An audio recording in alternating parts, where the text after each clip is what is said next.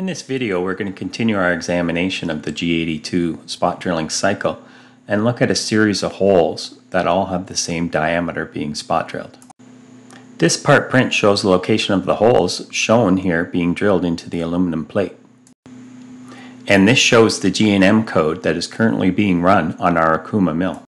The first line of code we see here is a G30P1. This sends the Z-axis home. Then we see a typical safety line.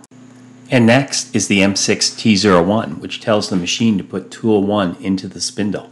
The next line tells the machine to position over the X and Y location of the first hole relative to the first work offset, and when it moves there, it should turn the spindle on at 3000 RPM while positioning at the rapid rate.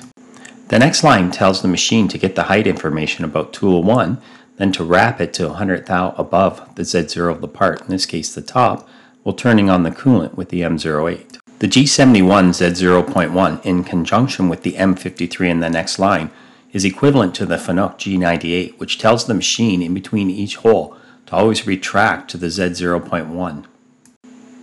Then we have the G82 line, which was described in the previous video and establishes all the cutting conditions for this cycle.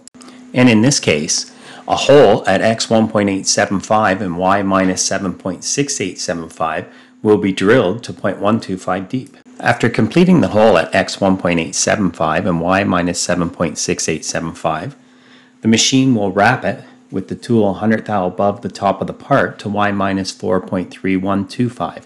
There it will feed at 10 inches per minute into Z negative 0.125, dwell for 0.04 of a second, and wrap it back out to 0.1 Z. Then it will wrap it to X 11.228 and Y minus 1.62. Again, it will feed at 10 inches a minute to the bottom of the hole, Z minus 0.125, dwell for 0.04 of a second, and then wrap it back out to Z 0.1. This drilling cycle will be repeated at every X and Y location as shown here until the drill sees the G80.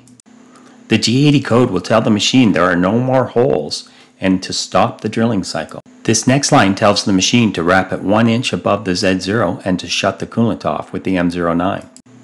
The G53 cancels the height offset and the M05 stops the spindle rotation. Next, the Z-axis is homed.